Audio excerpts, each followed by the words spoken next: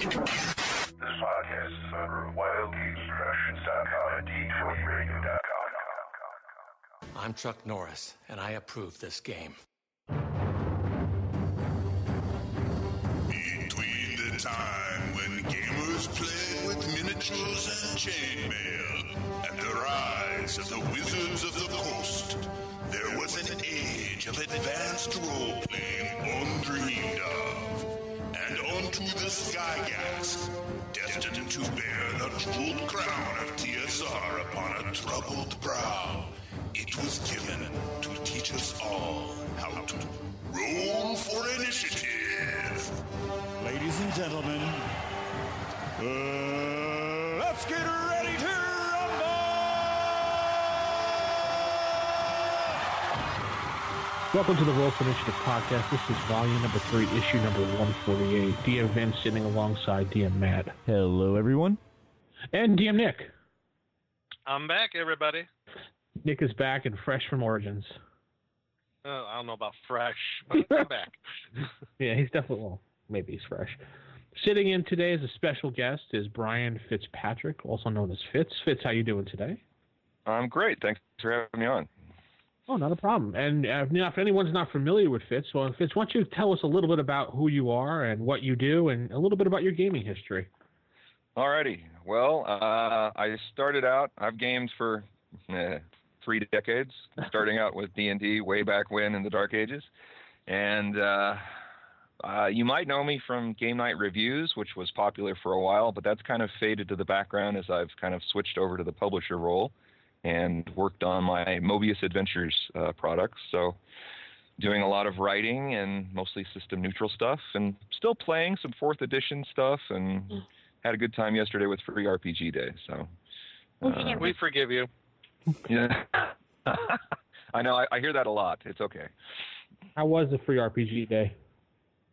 I participated with my 2 daughters yesterday morning, and we played in a 13th Age adventure. And 13th Age is similar to 4th edition. It's by the same 2 of the same guys, Rob Heinzu and another guy whose name is escaping me at the moment. But it's a little more focused on role playing and less on the computer aspect that 4E seems to embody. So it was fun. I just thought 13th Age was more closer to Dragon Age. I guess I was wrong with that. No, there is some Dragon Age type stuff in there, like the stunts and some other things. So, okay. It is kind of a crossover between 4E and Dragon Age. But it was fun. Cool. All right, we'll hear more about Fitz in just a moment. Nick, we're heading over to you now for stars. Yes, we got a couple starred reviews, and just to remind everybody to send in your starred reviews, you head on over to iTunes, go to the iTunes store, and type in your search Roll for Initiative, and just kind of take it from there and click on the ratings or review section. And Nick sounds like a sick. I'm trying to be professional here. Unlike you schmoes. Matt, do we have any background music for him while he's doing this whole thing? I'll see what I can come up with. Okay. Oh, thanks. Anywho, we have our first 5-star review from Verthal73, and Verthal says, "Nice podcast. I enjoy listening to these gentlemen opine on all things 1E. Although it does not prevent me from occasionally yelling, 'You're wrong,' at my iPod, it does get the gears turning in the old noggin. The newest iteration of the cast seems to have a very good chemistry, and they have moved away, for the most part, from negative comments on games/gaming that they are not familiar with or do not play. Thanks for the weekly diversion on my way to work." Well, thank you, Verthal73. And a lot of the negative stuff, you got to take it with a grain of salt. We're just kind of poking fun. It's mostly tongue-in-cheek stuff, so don't take it too serious. I have to say, Nick, unless you're Vince. Any other game out there other than First Edition, I hate automatically. So. Oh, and like I said, with that caveat, unless you're Vince. Matt. All right. Yes. Matthew. Yes. Matthew. Yes. Any comments? Oh, yes. He said exactly what I was going to say. When we make fun of games, we make fun of them in a loving, caring manner. We're laughing with them, not at them. No, really, we hate Sometimes. it. We actually, I'm the only non-politically correct person on the podcast. Everybody else is politically correct. So, Yay! Hooray for us! yeah, no, really, grain of salt. Next. Absolutely, all the time. Our next review is from Dad's Angry, and I believe I've seen him on the forums for Roll for Initiative. Oh yeah. So, and he's just ready to roll for initiative, and it's 5 stars. And he says, "What a great podcast! I've listened to every issue since I found it 2 months ago, forsaking all of our podcasts I was previously listening to." Wow. He just said, "The heck with the rest of them." The hosts of Roll for Initiative do an excellent job of covering the many aspects of events, Dungeons and Dragons, with each of them giving their own point of view on each subject discussed. After 146 issues and countless special inserts, you would think that the quality of the show dropped, but it doesn't. It's better with every issue. Okay. Throughout the issues, hosts have come and gone, but the show has maintained its riveting topics and discussions. I have enjoyed all the present and past hosts. I do miss Jason's by-the-book view and Will's Google-like recall of everything D&D, and that's aptly put, I think. But their chairs have always been filled with other great personalities. My favorite part of the podcast is how it's structured. Each issue is broken up into different segments that give you a variety of content. The best episodes are the ones themed to discuss one aspect of the game, and the segments are then geared to focus on that topic. Roll for Initiative podcast also features great interviews with legendary members of TSR and the gaming community. I have learned a lot from the show. Orcs have pig faces, and some pigs have work faces. Yep. Clerics can use edge weapons if you play Nick's game. Oh. Well, that's an ongoing debate. Nick does a great Christopher Walken and Arnold Schwarzenegger impersonations. Get to the chopper! No! Sorry. No! And Crispy's voice can be used to play in place of Epicac syrup for some. Poor Crispy, I tell you. The only negative thing, and I think this is for you guys here, I could say about the show is the wrestling talk. In all their wrestling discussions covering present day to golden age of the WWF, they never mention the greatest tag team ever, Barry Windham and Mike Rotunda. Like Rotunda. Yeah. Rotunda. Barry Windham, like Mike Rotunda? Rotundo. Like he's very rotund. Mike Rotunda. The USA Okay. Express. Overall, each issue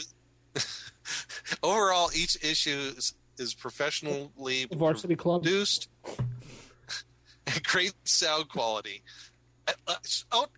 There goes our sound quality. I love the show's intro and bumpers between each segment. The language is always lawful good, sometimes bordering lawful evil, in my opinion, but perfect for the workplace and sharing with kids. Vincent, Nick, Matt, and Chad are all the past hosts. Thank you for producing such a great podcast. Yay. Well, thank you, Dad's Angry. Yay. And since he put in a request about USA Express stock, here's a little tidbit for you. Hulk Hogan's iconic Real American entrance theme was originally written for Mike Rotunda and Barry Windham, the USA Express. That was their entrance music first. Weren't they the Varsity Club, too? No, the Varsity Club was Dr. Death, Mike Rotunda, Kevin Sullivan in WCW in like 89, 90. I don't know WCW too well. I didn't watch Loser Wrestle. I mean, WCW. Yes, because Mike Rotunda was Captain Mike because he was captain of the Varsity Club. However, when they dissolved the Varsity Club, they kept him with the captain moniker and made him captain of a ship. Yes, I remember that. Let's see. What? But anyway, back to the real thing. The greatest tag team is not that. The greatest tag team in the world is Money Incorporated because the only tag team to hold the tag team belts and never actually defend them and always win. So, but it still includes Mike Rotundo. Yes, it still includes Mike Rotundo. I thought the best tag team setup were always the British Bulldogs. I love the British Bulldogs. They were cool. Yes. That goes back a long way. They were wrestling. I woke up yesterday morning and I couldn't find the remote on the TV, which was left on, and No Hold Bar was on. So I couldn't tear myself away. I had to watch it again. So I was actually headlights. Yeah, I was actually at a WWF house show in 1988. And at this house show, doing an interview was Zeus. So I got to see Zeus live doing promo. Was that one of his 3 many appearances with the Macho Man? Macho wasn't there. This was like the C-Team squad. Our main event was the Rockers and the Rougeos. And the undercard consisted of Hacksaw Jim Duggan versus Andre the Giant, Big John Studd versus Haku. Yes! It was like total B-Team. And that was my first wrestling show I ever went to live. Hacksaw Jim Duggan is not B-Team. Duggan. Andre the Giant was not B-Team. Well, the funny thing about Zeus was that he never wasn't a wrestler, and he only wrestled because of the movie, and that was it. Right. But people didn't for him. Well, he did later wrestle in WCW in the 1995, and was he the one they gave the absolutely horrible name, they not realizing what it meant? Remember when they had a guy called Ultimate Solution? Yes. Yes. Was he the Ultimate Solution, or was that someone else? I think it might have been him, because they booked him for like one match. Or is that Jeep did we annoy everybody enough with wrestling talk, Matt? Possibly. I mean, I could always go into more obscure, like 1995 WCW if we want. On here? I've hit the Twilight Zone. What happened? This is what happens. As we now transition into the WWF Basic Adventure game put out by Whip Publishing in 1993. The most horrible game in the world. You can find it for $5 on Amazon, I think. Yeah. It's great to use for shelf paper. Hey. And they even made miniature pewter figures for the game that you could paint yourself. Ooh. Yeah, you have your miniature. I can melt them down and use them as ammo. But you can have your miniature Doink the Clown. What you going to do, brother? Let's go on to our next segment. No, Nick, you have a con report to give us. Yeah, I do. Yes, my Origins 2014 report. And let me tell you, it was awesome. Or should I say, it was totally awesome. But this year at Origins, they did have, as I said previously on other episodes, there's 40th anniversary D&D celebration going on. And I think they might be doing the same thing at Gen Con. And they took some key modules out of all the different eras of D&D, so you can play in them, like Castle Amber, Tomb of Horrors, Sunless Citadel, Crystal Shard, and Ravenloft. Just to name a few. And on Wednesday game, and by the way, just to kind of give a background here, I flew in from Las Vegas on the Red Eye back to Northeast Ohio, and then I had to drive down to Columbus. Oh, thanks to my wife for booking the Red Eye. I had sleep, so I was already prepped to go for Origins. Already sleep deprivation, setting in. Why don't you sleep on? So my friend Jeff. No, there was no way I was getting any sleep on this plane. It was the flight from hell. That's all I can say. Was there an air marshal on the flight telling everybody to put their hands up or things like that? No, it was worse. There was a cat on the plane. A what? Yes.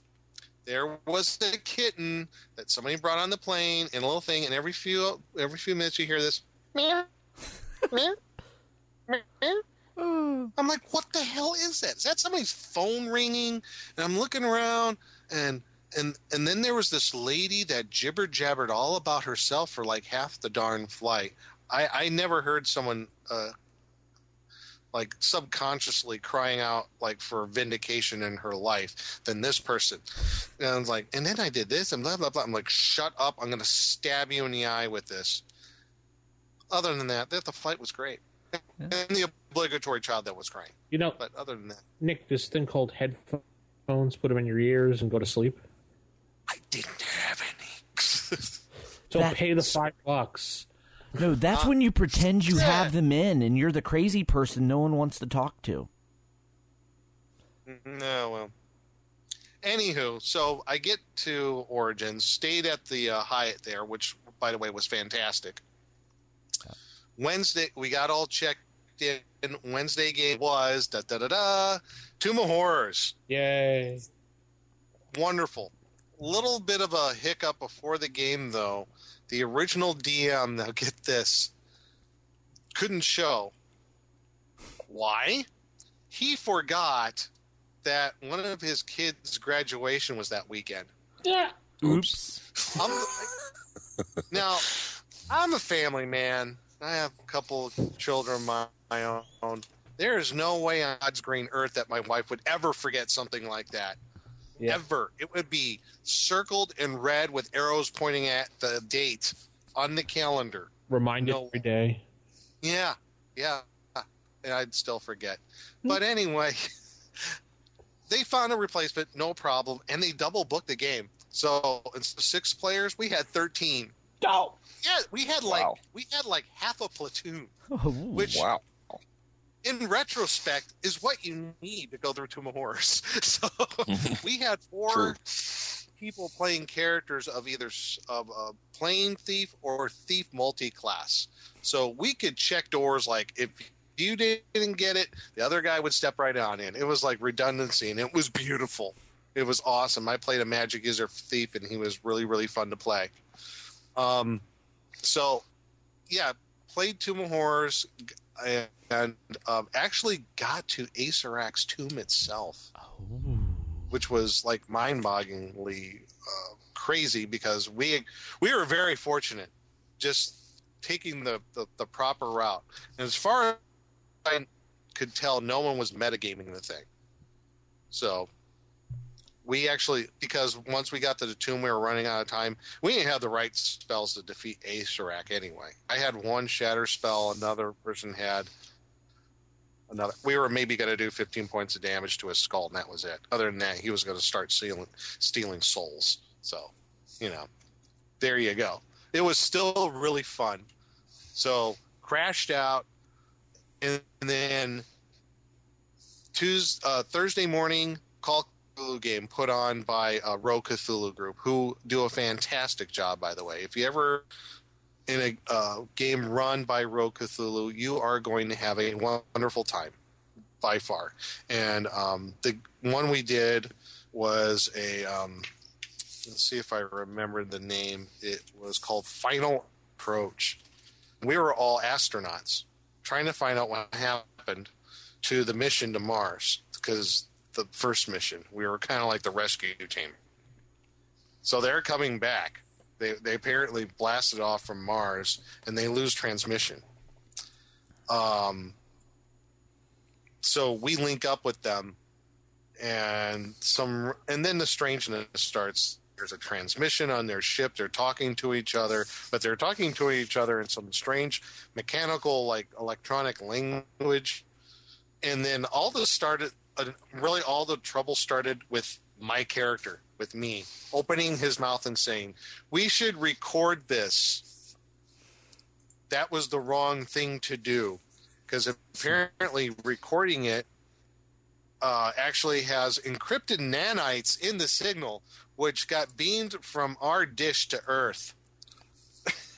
These ancient nanites took over their spaceship, and the people, and like chaos ensued, and basically we doomed the Earth, which was really fun because that's Thank you. I thank you. I do my best to doom all of humanity to be taken over by Martian nanites. So what we found out later on, the background of the story was the original Martians created these nanites to help build technology and everything, but unfortunately through wars and famine, the Martians had to leave. Some of the nanites were left behind, and over thousands of years, the nanites became self-aware. We came there, woke them, took over, and they beamed 2 transmissions, one to Earth and one to the Mars world ship that left thousands of years ago, saying, "Hey, here's a new Mars for you. Let's colonize." oops. All starting with my character saying, let's record this because it's science. So that was my Call of Cthulhu role-playing game on Thursday then. But as far as the convention itself, it was busy, very busy. Like to see all the people there. I was a little disappointed in the exhibit hall. Less retailers, and I think that might have something to do with the new version of D&D being premiered at Gen Con. Mm-hmm. So there was a little bit less retailers there. Yeah. But still, it was good. I mean, I was looking for Crazy Igor's. He wasn't there. Yeah, Crazy Igor retired years ago. Oh, he did? Yeah, he actually retired and was selling stuff on eBay for a while. I don't even know if he's still doing that. There was another retailer that.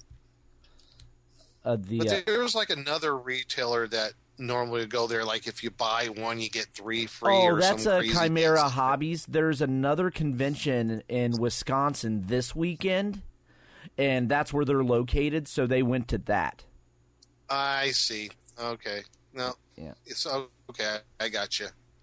So yeah, I wanted to get a copy of Tomb of the Lizard King. I don't know how that one fell under my radar all these years, but now I need to have a copy of it. Well, I couldn't find a copy. No one was selling old RPG stuff there, really. But other than that, that was really cool. We had the BattleTech pods there, and it was very well organized. So it was, and the lines moved rather quickly when you needed to get your passes and all. Unless it was Saturday morning. Unless it was Saturday morning. 2 hour Saturday wait. morning was utter chaos. Yes. Yeah. And that's pretty typical. That's pretty typical for Origins. Yeah, it's I made it up Sunday and just walked around the exhibit hall. And there were quite a few booths that were actually empty. That one point actually had people in them earlier. So people were just bailing Sunday from exhibiting, apparently. Huh. Yeah. Yeah, so that's when you usually find your deals anyway, on Sunday. Yeah. Maybe late Saturday, too. But a few other games I got to play. I got to play a game called Triassic Terror, which is a board game about basically being dinosaurs and having your group of dinosaurs trying to, in the game situation, try to win as many areas before you actually go extinct. You get points, and one with the most, evolution points wins. That was kind of a weird, hazy game for me because I was still kind of tired. Yeah. And I didn't really catch on until the very end, but it was a very fun game. Also got to go over to the Mayfair area and play the Discworld board game, which was really, really fun. Had a blast playing that one. And I don't know if everybody out there is familiar when you play anything with Mayfair games there, and some of the other key sponsors, but particularly Mayfair. Each game you play, you get a ribbon that you put on your convention tag, your convention pass, and usually they are related to Settlers of Catan, right? Yeah. And you could guess which ribbon I had that did the different things that you get at Settlers. Which one did I get? Blue. Well, like the different types of resources in Settlers. You got wood. I got wood. Yep. So I knew it.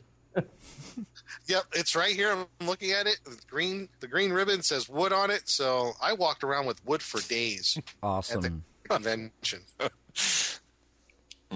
Yeah. I think I thought that would be a good pickup line, but I don't know. Yep. Anyway, it's not going that direction. I'm not going to. So we played the Discworld board game, which was really fun. If you're a fan of Discworld, you got to get this game. It's crazy fun. And then the last game we played on Thursday was they made this game. It's called Kaiju Chaos. Kaiju Chaos, where we got to play, and full dioramas of buildings and cars. You had a Kaiju monster, and it was an all beat-down bash. And it was very, very fun. It was such a blast. And we actually, some of them, you had Gigan, Mechagodzilla. We had two Godzillas. We had a actual Japanese model of Godzilla, and we had the Chinese knockoff Godzilla on the board. I played something called Tentakill. Someone played Tiamat. Who else? Some other Shogun warrior creature, and Cthulhu. So someone had the model of Cthulhu, and so we could. My friend Jeff played the Chinese Godzilla knockoff. He says, "I will take all your debt. You will be enslaved to me because I bought all your debt." Cool. So that was really fun, and we answered the ultimate question: who would win in a fight, Godzilla or Cthulhu? Godzilla won. Oh, of course he would. Specifically, the Chinese Godzilla beat down Cthulhu. Literally picked up Cthulhu and beat him against a 6-story building. The so Dark had no chance. Yes, it was so awesome because we found out in the game you actually do more damage when you pick up other monsters and throw them or use them as a beat stick on somebody else. So we're like, the hell with my natural abilities. I'm going to pick that guy up. If he's smaller than me, I'm going to beat you with him.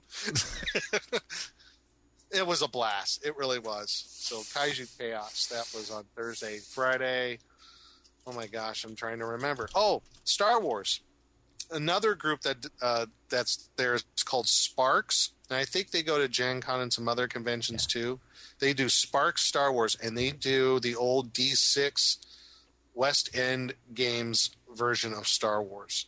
Cool. And we played in one of their adventures. I've done it last year, and it's kind of a living campaign too. Because if you have a character from previous years and you keep them, the GM could sign off on it, and it's sort of like a living Star Wars thing. You can have your characters go on. So, my friend Jeff and I, he had I think it was mine was a scout, a long-range scout I had from previous year. I forget what his was, but he has a starship in impound from the Empire.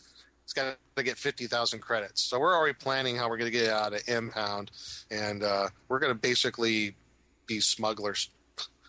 Actually, we already started that route.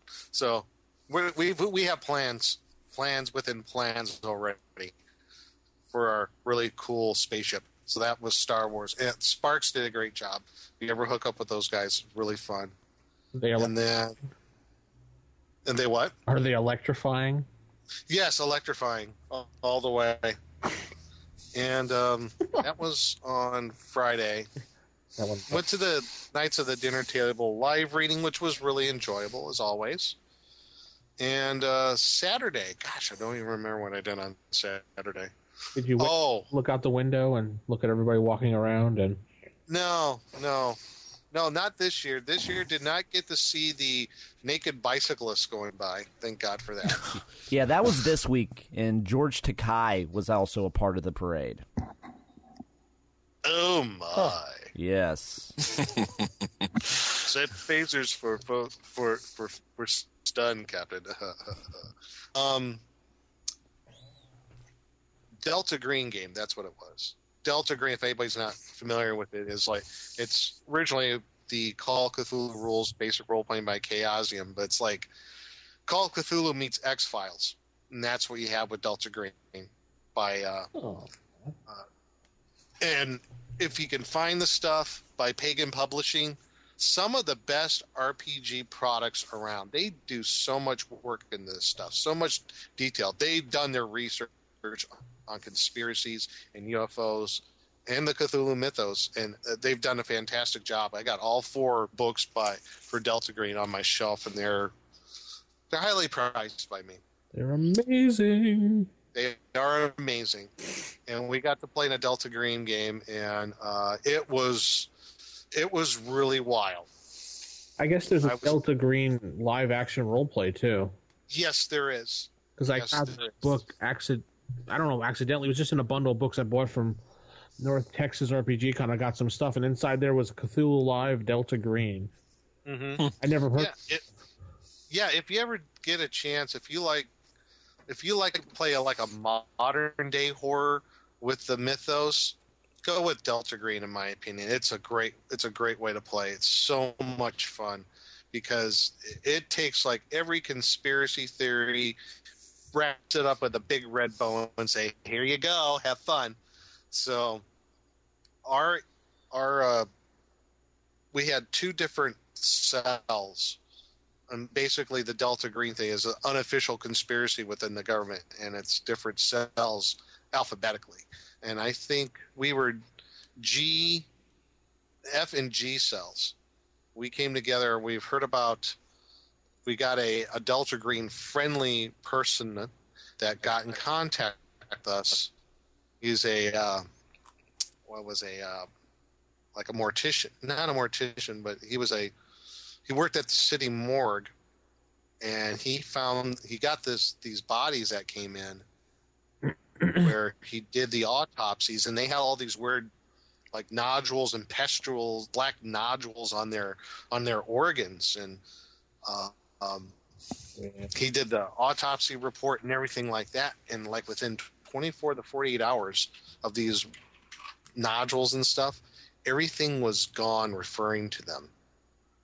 Everything was gone. And then when he looked at the bodies again, all these weird lesions and stuff disappeared. Like they were never there. And in his reports, including his own personal files, they were just blank areas.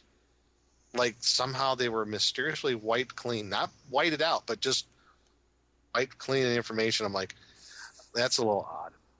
So, to say the least. So we do the research and everything. We do some investigation. We find out that there's this new type of heroin that's on the street that when you take it, makes you a little more, how would I say it, randy? You know what I mean? Randy, trying to keep Savage, or trying to keep it a little PG here. Oh. But at the same time, extremely violent. Ooh. Okay? Yeah. So you get a little, but you're very violent about it.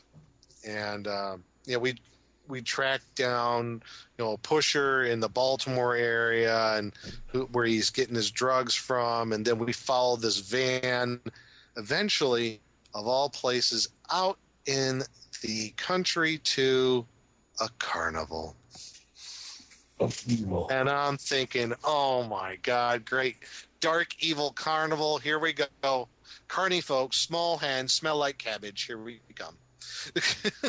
Really? And then we encountered the creature that they were taking its fluids from and lacing the heroin with. But we blew it up. Surprisingly, we all sort of walked or limped away from the whole thing. It got nasty. We actually, at one point, we found some Dragon's Fire shotgun shells and actually used them to pretty much blow this thing to bits. It's the only thing that could stop it. I mean, it was really cool. I mean, the guy who did it did a fantastic job of kind of ramping up the suspense and the terror. So, and that was my last game. And overall, had a wonderful time at Origins. Got some really good stuff from vendors. Pretty much all Call of Cthulhu stuff, too. I got some couple of adventures by a company called Moebius Entertainment, and they do adventures called Achtung Cthulhu for all the different, basically, Call of Cthulhu during World War II. Cool. Chris Birch. Yeah, they do a great job. Yeah, and I got two of the adventures written for the original DRP system for Call of Cthulhu. Which is set in July 1939, just couple of months before the invasion of Poland, and Heroes of the Sea during May 1940. So right around the invasion of France. So I was They did a looking. great. There's a great job of mixing in history. There's some amazing writing there. Yeah. I want to get their core books here soon, and I just got the 2 adventures. But who doesn't want to fight a bunch of Cthulhu or Nyarlathotep worshiping Nazis? I mean, come on. How fun is that? Can we add pirates? Sure, why not? As long as they're evil pirates. What if they're evil Nazi pirates? Oh, even better. Okay, good. Actually, there's some historical fact to that. Most of the Kriegsmarine during World War II, they took merchant ships, they outfitted them with guns, and they used them for basically piracy on the high seas. So there were evil ninja Nazis? Well, they took a lot of their merchant fleet, outfitted them, like I said, with weapons and aircraft. Mm-hmm. But when Allies would see them, they didn't know that they were anything other but merchant ships, because they hid the weapon. Only bring their weapons out of hiding. They did just such a great engineering job of hiding all the cannons and other guns on the ship that you wouldn't think it was anything but a merchant vessel. So another ship. Wolf in sheep's clothing. Basically, yes. And there's a really good book about that somewhere. But yeah, pirating Nazis in a way. So overall, I would say it was a fun time at Origins. At the room. The room was great. After that kaiju battle, we watched. My friend Jeff had all these Godzilla films, so we watched Godzilla versus Gigan, and I'm calling it like a WWE match. Oh, he picks up the building. Oh no, we don't expect that from Godzilla. That's not the Godzilla we know. And I actually got a knock on the door from the neighbors. Oops. And other than that, it was a good time. So, yay! Origins was fun. And there you have it. Gen Con. And Gen Con, I don't know. Not going? No, I don't think I'll be able to go. Yeah. I just don't have the time nor the finances to do that. I mean, unless we actually know we're going to win the one of the Ennies for best podcast, sure, I'll show up for that. But other than that, I won't be able to get there.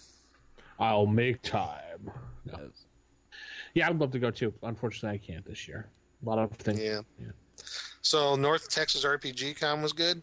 Yeah, I had a good time. I got my own little booth area where I was able to sit down with my MacBook and plug in all my equipment and just grab random people as they were going by, or I went to their table and grabbed them.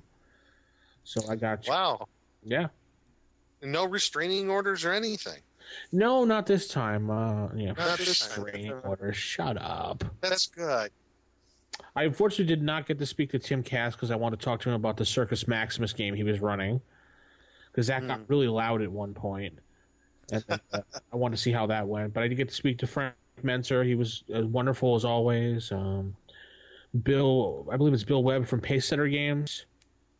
Mm-hmm. I got to speak with one of the guys from Castle and Crusades. His name escapes me. I'm really sorry about that. But he wasn't the actual person from Castle and Crusades. He was just a representative. I found out later on, but it didn't matter. He still was full of energy, the guy. So, wow, made you want to run out and buy Castle and Crusades if you're into that. Yeah, it's a pretty good system. Yeah, it's like, 3rd edition stripped down. Yeah, and that's really cool how they did that.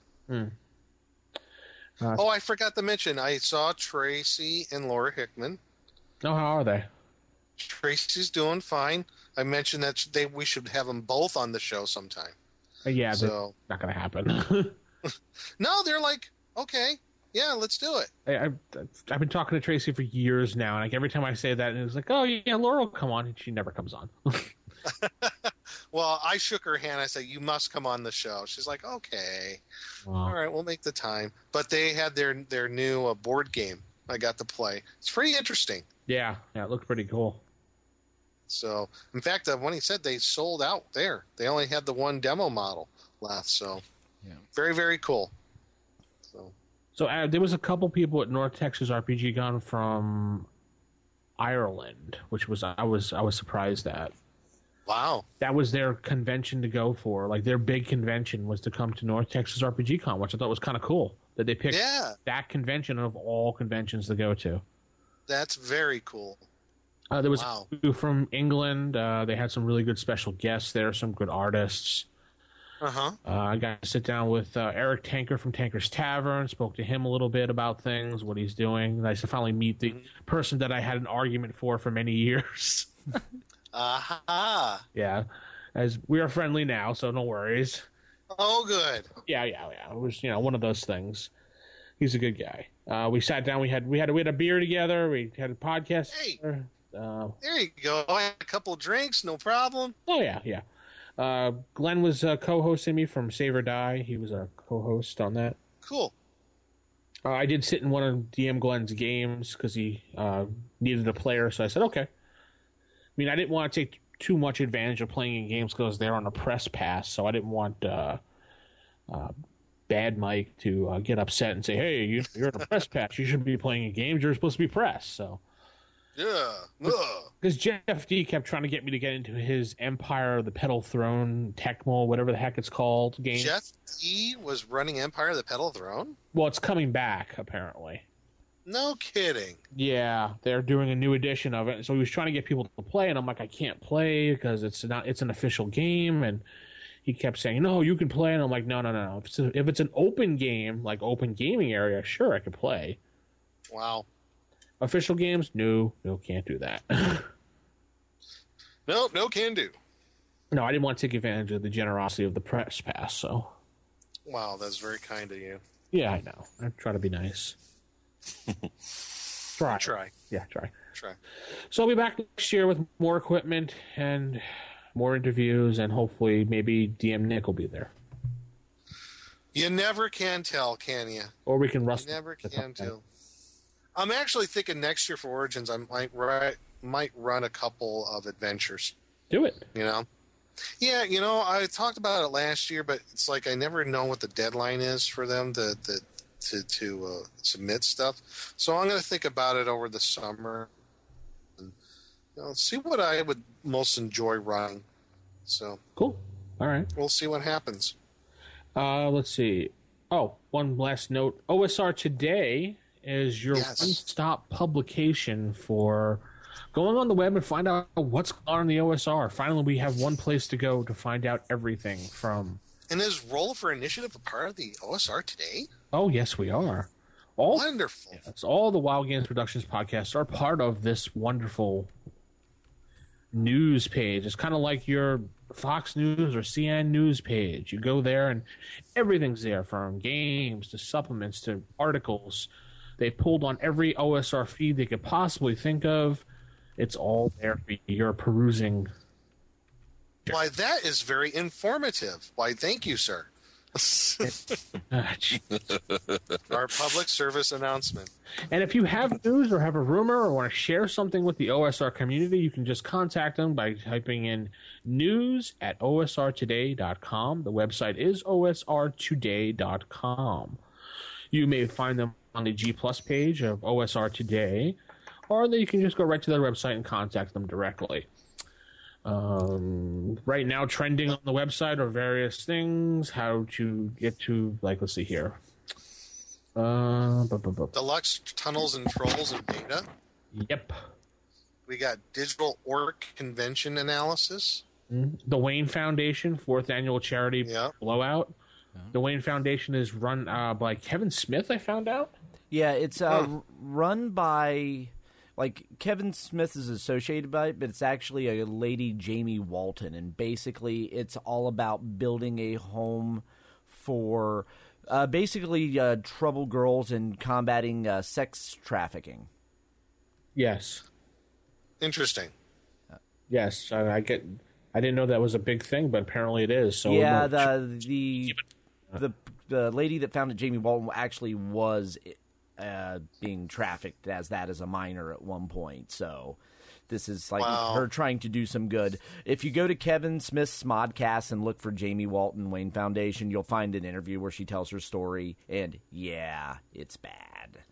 Well, there's something for something to contribute, a good cause to help combat this sort of thing. Well, then definitely go to Drive Thru RPG. They have a bunch of games in a bundle for $20 right now. Here's something that might be of interest to some people. Expeditious Retreat Press looking for Osric Adventure submissions. That's could be interesting. Yeah, definitely.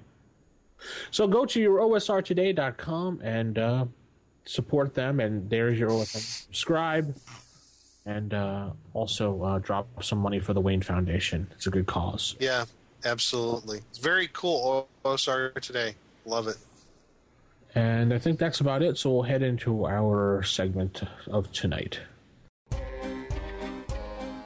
Typical. Of all the evil creatures in the world, I'd like to find one with table manners.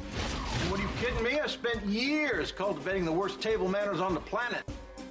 Table manners. All right, in Table Manners today, along with our special guest, Brian Fitz, we're going to have, I guess, like some questions and maybe a little bit of a round table discussion on like adding, I don't know if I want to call it fluff, but detail to your game, to your dungeon, to your game world. So let's head right on into it and see how we can have a good discussion on adding detail and fluff to your game. So there were some people that had some questions about, they were interested in Fitz's style and method of how he comes up with all the products that he comes up with, and how long does he sit down to do things before he decides what he's going to do, what his process. Basically, walk us through your process of, say, like the Doors product that we reviewed earlier on in our show. How you came about doing that, for that. That actually came about. I actually participated in the role players, the Brain Fart, the Gamer Lifestyle Project that's run by John Four of Role Playing Tips.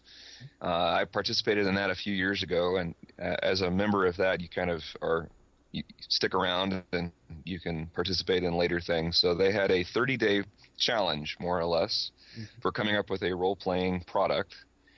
And I had an article that I had written 2 or 3 years ago that kind of was the kickoff. And I decided I would try and expand that to be a 4,000 or 5,000 word product and expand on all of the various pieces and good stuff there. And it was kind of an interesting process, kind of taking that original article, which was probably only 500 or 600 words, and just blowing it up into a variety of areas. So that was for that one. Mostly, I carry a little notebook with me everywhere I go, and if I have a weird idea for anything, I write it down and I'll date it, and sometimes I go back through and go, "Oh, that was a good idea. Let's see if we can expand on that." Some of the Little Spaces products have come from that particular aspect of it. So, but it doesn't take too long. So you don't sit down, plan things out. You just kind of go on the whim and then let your mind take over. Pretty much. I am a firm believer in outlining and mind mapping. So I will just sit down and start sketching stuff out on paper. Yes, I actually use pen and paper, which is kind of rare these days, but that's where I start, and we work from there back to writing things up on the computer until I have most of a draft, and then I'll start laying things out in InDesign. And once I have most things laid out as clearly as I can get them, we'll edit and go from there. most of the time it's just me editing and doing layout, and I will get clip art from some of the stock art collections that are up on Drive-Thru, or Creative Commons or public domain art, depending on where I can find stuff, and throw that in. And then I have used an editor on a few projects, including the big book of Little Spaces Haunts and the Brick by Brick. So occasionally it is good to get an outside opinion. So I do try to do that when I can get a chance. So let's go over the mind mapping process. That's when is your mind mapping process, you put an idea around, circle it, and then have little dashes going across the page to another idea. Is that your mind mapping, or do you use a different method? Yeah, no, that's it. That's mind mapping in a nutshell. Pretty much you start with a core idea and draw lines. Any ideas that come up, even if they're ludicrous, you write them down and put a little circle around it and draw a line, and see if that leads you somewhere else. That was actually how some of the better ideas for Brick by Brick came up, especially like the creator, and maybe it was a slave that was, forced to work on it, or it was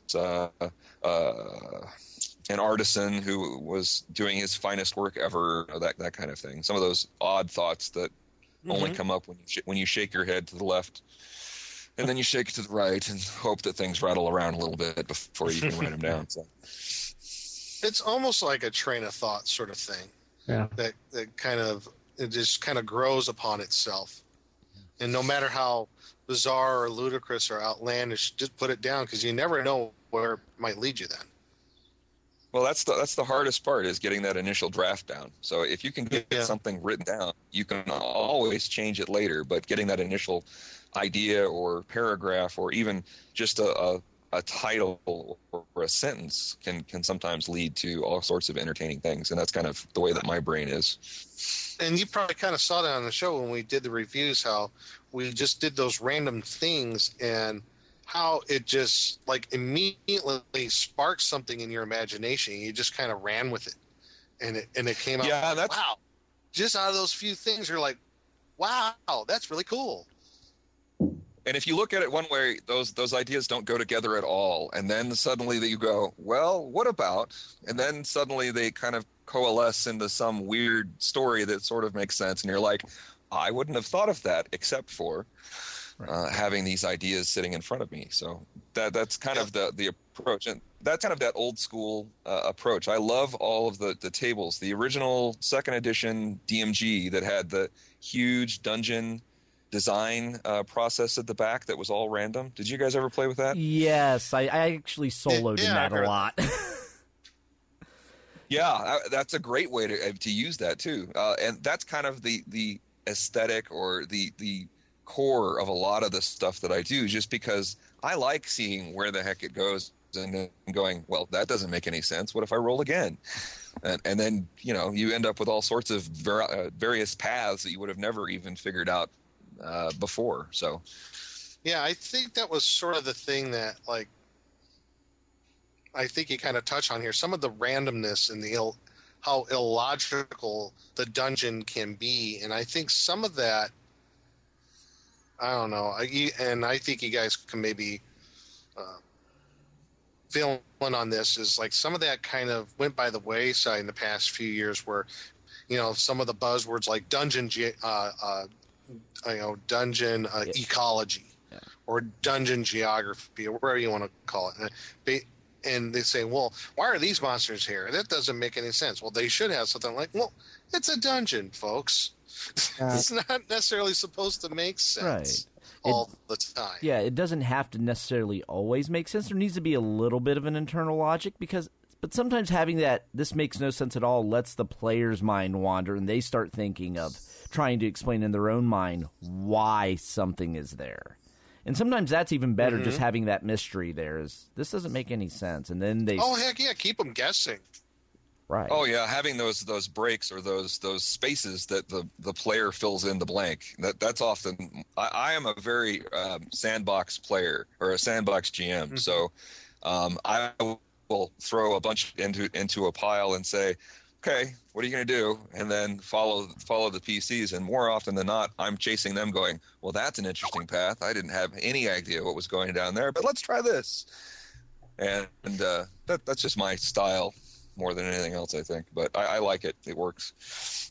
Yeah, and that's one thing I think I might have said in the other shows that I've kind of started going to in a sandbox campaign sort of way. I've just recently gotten into that. I mean, I've taken Castle of the Mad Archmage, used that for my Castle Greyhawk, City of Greyhawk, right there, bloom. Okay, guys, what are you gonna do? I'm gonna basically let the PCs, the player characters' actions dictate how the campaign's gonna go. I might put a couple seeds here and there. Other than that, it's pretty open. So, and I'm having fun with it. I've done a couple sessions, and I'm really enjoying it that way. So, I like it because it challenges my creativity as much as the PCs, as much as the players. So it's more of that interactive storytelling as opposed to walking through a module step by step. Right. It makes the process more cooperative. And don't get me wrong, I love modules. Yeah. Yeah. And don't get me wrong, I love modules. And I like using them, and I think every DM kind of tweaks them out their own way. But it's like I find that this a sandbox type environment now, I find it very liberating for me as a DM, that I'm not really tied down to worrying about if they're going to follow a particular plot all the way through. So it's interesting though, because it only works for certain groups. Yeah, I don't think you can do it for there's a certain kind of player that if you have a free thinker, it works great. If you have somebody that must be led by the nose from clue to clue, that's less entertaining. Yeah, and they get bored really quick, and they're like, okay, what's going to happen now? I'm just sitting here, Yeah. And there's nothing wrong. I mean, everybody has a different playing style, so I'm not saying that that's a wrong way to play. I'm just saying, no, not at all. For having that kind of approach to a GM, you kind of have to have those more creative players that are willing to kind of go out on a limb and go, oh, well, you could do this. Okay, let's go there. Yeah. So what's something you're working on right now that you could tell us about, Fitz? Well, I've been working on another brick by brick, but it hasn't gone very far. I am working on another big book of little spaces that's focused more on social situations, so more on taverns and bars and entertainers and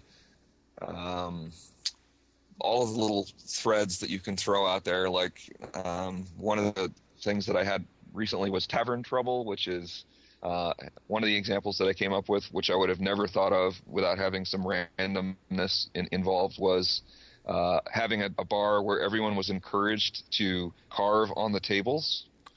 So depending on what table you ended up at, you could have a smiley face, or you could end up with a work of art that had been just worked on over the course of weeks or months or years by a true artisan, and that tells a story.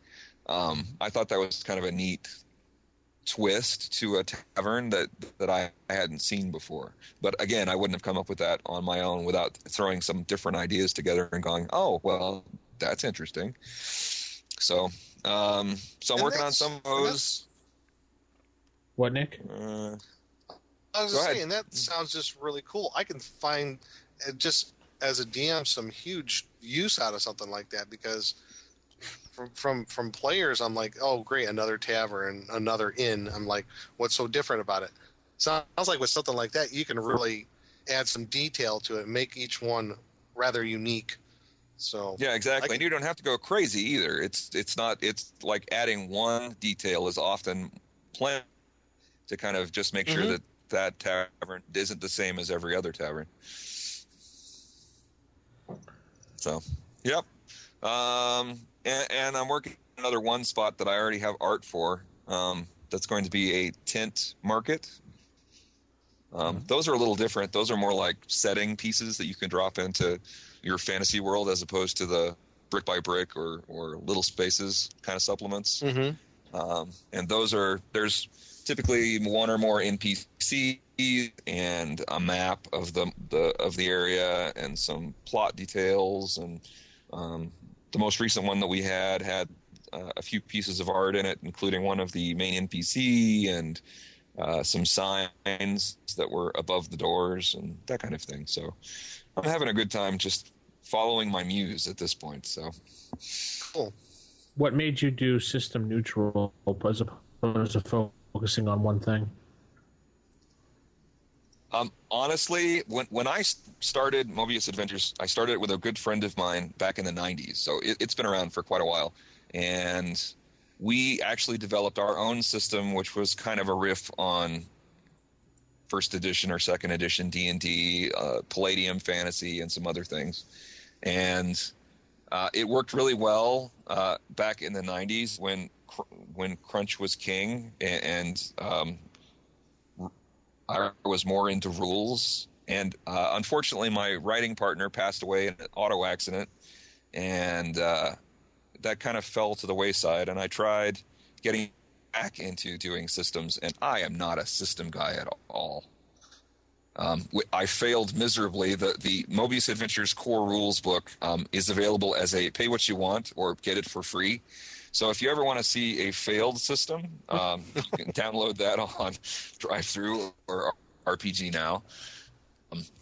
It was fun to put together, and it was more of an homage to my friend that passed away. So, but since that particular failure, I wanted to get back into writing, but I wasn't sure how to do it without failing again on the system side.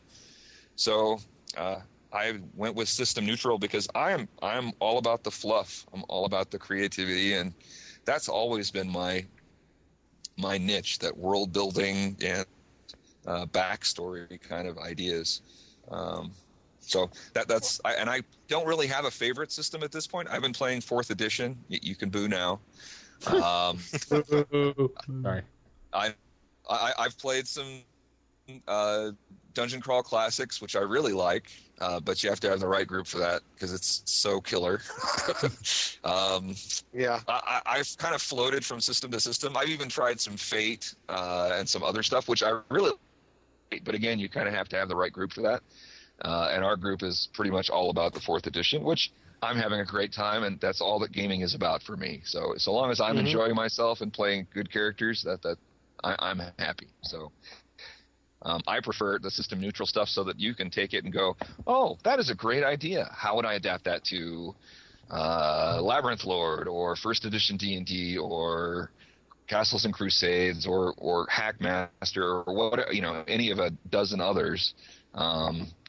Leave that to the GMs that know the system inside and out and can stat those things out, and that way I don't have to. And that's probably the safest way to do it, And I like the system neutral stuff if it's done in a way to where it's not like how you did it. I thought was, in my opinion, the perfect way. You have a lot of good information there about what you're driving at, but I could still use some dice. I got some charts, basic stuff. Boom, that's all I need, and that could work with any system. And that's a really good way of doing it. And I wouldn't call your other thing a failure. It was a learning process, It's like you learn. Okay, I know not to do this, so I'm going to go with this. Well, and I have some ideas for some modules, but I've been struggling with trying to figure out how to do those in a system neutral way as well. So hopefully in the future we'll have a method of doing that madness. But in the meantime, we'll stick with doing creativity and system neutral setting kind of supplements. Well, I know that isn't Tim Kask and Frank Menser, their group, do system neutral adventures? Yes, they do. I think Eldritch Enterprises, yes, they do. Yeah. You want to take a look at what they've been doing, just to get a kind of an idea how they're doing it. Maybe you can borrow some ideas from that. Yeah. Yeah, they did something where it's like they just said, okay, the average human is this number in our scale, and you just take our scale and convert it into the equivalent of whatever game you're playing. So they said in our world the average human is a 6. Well, we know in AD&D the average human is a 10, and you just work off those ratios. So there's a little math involved. Mm-hmm. And like the armor class is done by percentage, same with to hit. So you just, a 40% chance to hit means I need to roll this on the die to hit. I mean, it's not horribly complicated once you wrap your mind around what they were going for. Yeah, that makes sense. So long as you can set the stage and set whatever that medium or neutral is, and then you can go plus or minus from that. Yeah. Right, yeah, that's exactly what they did. So there we go. Yeah. Knowing's half the battle. Yes, it is. Yes, it is. So is losing, if you ask G.I. Joe, but that's okay. Anyway, I got a little... Never mind. Go ahead. Oh, tell me, Nick. Tell me. I don't want to derail this conversation. It's going to derail anyway. I was about to derail things, but go ahead. You could start the derail. Okay. No, that you said G.I. Joe. You know that Kaiju Chaos game? Yes. You could probably do that with almost anything. So yeah, my mind was racing, and I had a few drinks anyway. So when I was playing this, I'm like, oh my god, this would be great. You could do this with My Little Pony. Oh jeez. My Little Pony of the Apocalypse. My Little Pony fighting Care Bears. Yep. There's already a game for My Little Pony, I think. Yeah, but you use Kaiju Chaos rules. They're like giant My Little Ponies and Care Bears fighting each other. Yeah, My Little Pony War, My Little Pony Death. I like it. Yeah. Oh, but by the way, that artist was there at Origins. The My Little Pony, like the kind of like the dark ones. Oh, nice. The My Little Pony. Yes, but I was like, dude, that would be so great. You know, like that gives like a whole new thing, like the Care Bear stare and everything, and it's like, yes, Nick's becoming a brony. No, he is not. But I just think it's hilarious, just trying to think of those things, trying to battle it out in the center of Tokyo or something like that. Call a Bear Thulu. Also taking Call a Bear Thulu. Yes. Or taking giant Barbies. You could do it with a giant Barbie. It's the Attack of the 50-Foot Woman there. Nice. Yeah. That would work. Derail. Oh, hell yeah. You just I derailed it. Okay. Wow. Yeah, did you see the Call a Cat Thulu booth?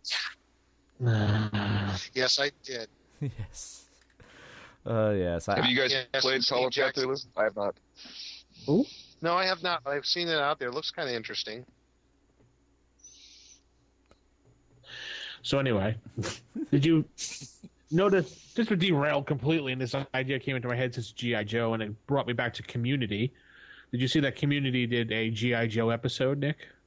No. They actually did a throwback and brought all the original voices back and did the original coloring and everything for G.I. Joe. That's awesome. And they canceled that show. And they did another Advanced Dungeons and Dragons session. Nice. Oh my god, really? Yeah, but see, I gotta watch it. It stunk though. That's okay. I liked the first one. The first one was fun. Yeah, just with Chevy Chase saying, "I beat Dungeons and Dragons, and it was advanced."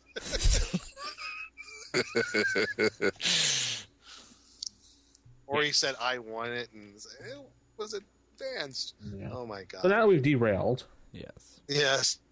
Sorry. Let's record the transmission. Let's go even further. So, Matt, the pay-per-view for wrestling this... No, I'm just kidding. The train is plummeting off the side of the mountain at this point. Yeah. Yay. So, have any other things you want to share with us, Fitz? No, I'm excited about the stuff that I've done, and I'm looking forward to doing more, and I'm having fun. So if anybody ever has any ideas for new products, give me a shout. I would love to talk to you. And how can they get in contact with you? You can go to MoebiusAdventures.com. That's Moebius Adventures.com, and that'll take you to my blog, which has a contact page. Or you can do Fitz, F-I-T-Z, at MoebiusAdventures.com. Yes, or you can do smoke signals and Fitz will see it. Yes. Smoke signals. Yes, I'm also Now- on Facebook and Google Plus, but there aren't very many people on my Facebook or Google Plus pages. So, but there's links on the blog. So if you're interested in going that direction, I'd love to talk to you there too. Now, before we go, they're like the show, The Artist Studio, where they end the conversation with a few poignant questions to the guest. Oh. I have a few for you, Mr. Fitz. I'm scared now. No, and they are gaming related. Oh, good. If there was any character class you would be, what would it be? Oh, probably a wizard, scary and hiding in the back behind the tanks. I'll actually With your one magic missile spell. Exactly. And attack the darkness. I should give my one infamous question that I always give every guest. Yes. Okay. Yes. Okay, Fitz, are you ready? Sure. Shoot. If you could be a household appliance, which one would you be and why? Ooh. Wow. Let's keep this PG, Fitz. Yeah. I would like to be a blender because I like to mix things up. Oh. All right. Well said. Well played, sir. Well played. Very good. So let's head into our last segment of the night. Are you saying that I put an abnormal brain into a 7.5-foot long gorilla? Creature Feature Theater.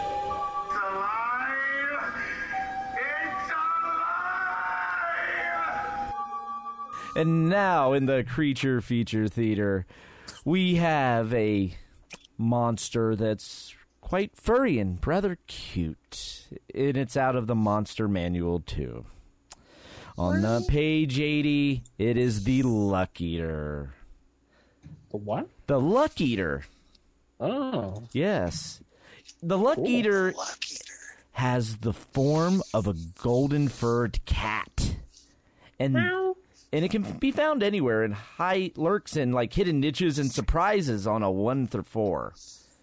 And especially on Nick's plane. Yes. And when you approach it, it starts purring. And all creatures within... Yeah, that was the cat on the plane. Yes, and all creatures within 30 feet save or spell or become attracted to the beast, basically making you a crazy cat lady.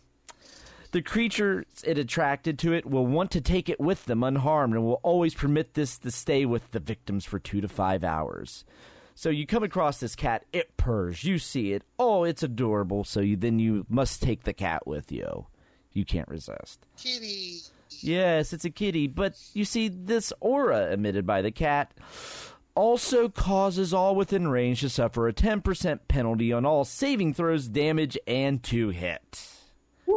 Because it feeds off your luck.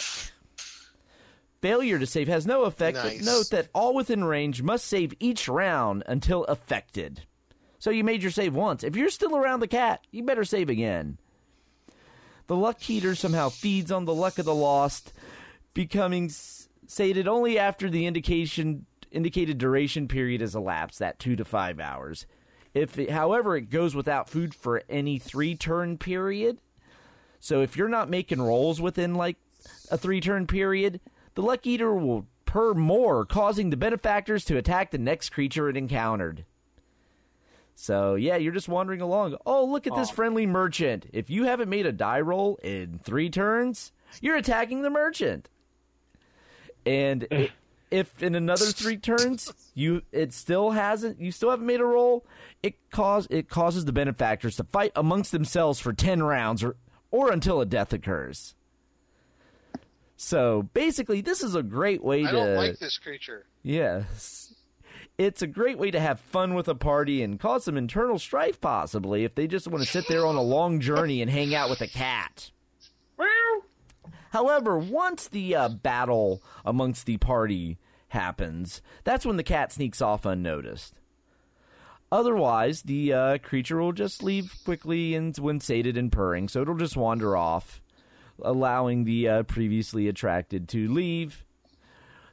People will also defend this cat if necessary, so if something attacks the cat, you will fight for it. So the Luck Eater. It's the spawning of crazy cat ladies. Yes. The spawning of crazy ladies. I love it. Yes. This is one of those like innocuous things. You just put a few of them in a city, and you could have some fun. Maybe the tavern, this one tavern, always has bar fights because the owner has a Luck Eater. Oh, that's evil. I like it. That ain't right. Yes, yes. Just planning what just seems an innocuous cat into the background, and next thing you know, you're in a giant brawl, all because of the cat. Meow. That'd be an interesting plot for a mystery in a city. Yes. Yeah. Tracking down all the weird little fights that are going on all over town. What's the common link? Right. It's a cat. Yes, there's this one golden cat roaming the city, and it must be hunted down. And yes, you must find this one specific stray cat in Waterdeep who's causing chaos. Yes. AD&D Animal Control. Good. That's awesome. Yes. And the thing is not stupid. It's got low intelligence, so it's not animal intelligence. It knows enough to where if it's probably being hunted down, it'll hide, it'll sneak. Yep. So right. And it's got 4 hit die, too. I'm surprised its alignment's neutral. I would put in parentheses evil, neutral evil. Or chaotic, at least. Right. Yeah, chaotic neutral, maybe. Chaotic neutral would definitely fit. You know that? Yeah. Yeah. Oh, I could even... you know what? Cats are evil anyway. Yeah. But... I could even see this being given as like a gift to someone you didn't like. Like, yes. Oh, yes. Man. Or maybe another kingdom. To the new mayor of the city. Yes. A cat. Yes, here is a cat. Oh, my God. Yes, it's given to the king by another What's his kingdom. name? Lucky. Yes. Yes, there's all kinds. Why is there an anvil following around the sky? Boom. Next thing you know, the royal court's having a brawl. It's like Parliament in Japan or India. I was going to say that would explain Parliament. Yes, it would. It explains Congress, actually. Yeah, it explains so much. There must be a Luck Eater hiding in there. So, yep. Yeah. And the Prime Minister just threw up on the President of the United States. He failed his saving throw because of the cat in the corner. Yes. Which actually happened. So. Yes, it did, back in 1991. Mm-hmm. Yes, it did. Yes. But yes, the Luck Eater. It's one of those creatures I bet you probably never used. But you really should. You can have a lot of fun. You know, yeah. As a player, in a player standpoint, at least I know my players, they would figure it out. They would like obliterate this thing. There would be a big greasy smear on the ground. Right. But that's all your fault. But that's why you put it in an urban environment where there's other stray animals as well. And maybe that animal control becomes an interesting twist then. Yes, it does. Yes, it does. You have a mass cat purge in the city because they know there's one of these loose. Oh my God. And then you have all those. Oh, wait a minute. The Mages Guild would be so ticked off. How many mages have cats as familiars? Right. Or what if... they would have to step in. Yeah. Yeah. Or maybe there's an evil one who has a Luck Eater as his familiar.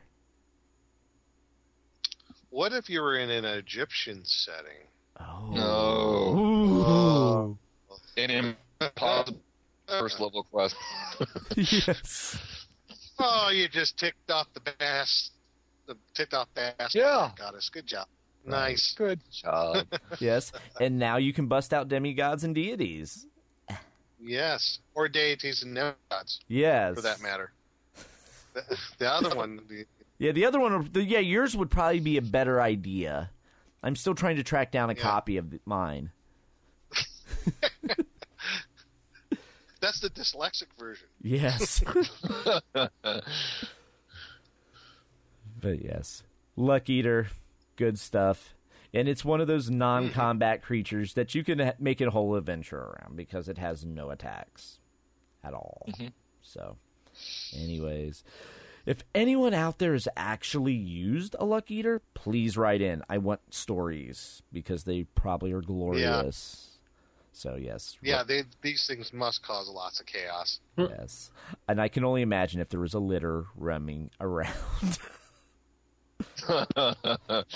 What would a half Luck Eater do? Breed. Could they mix breeds? Oh. Could you have a half Luck Eater? Yeah. A half Luck Eater. Ooh. Maybe a diluted form of Luck Eater. Maybe instead of 10%, it's only 5%, and just half all the time periods. But then you have more of them. What if he had a whole pack of these? Would the effects be cumulative? Oh. Yeah.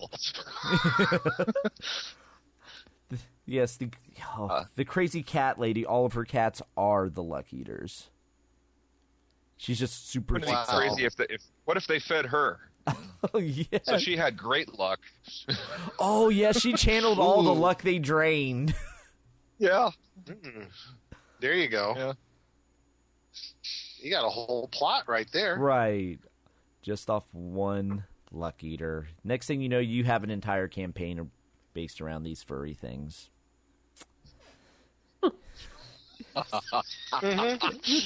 Anyway, that's going to end our show for this week. Fitz, we appreciate you coming on and spending time with us, goofing around.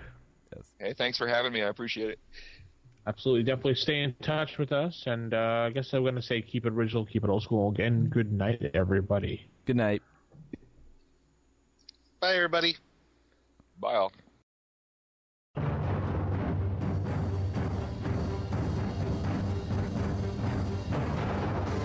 The Roll for Initiative podcast is a production of Wild Games Productions in association with D20Radio.com. You can visit us at rfipodcast.com or contact us on our forums at osrgaming.org or even by calling us at 570-865-4210. This podcast is produced for entertainment purposes only. All other uses are prohibited. And remember, if your magic missile spell doesn't automatically hit, you're playing the wrong edition. Thanks for listening, and we'll see you next time on Roll for Initiative.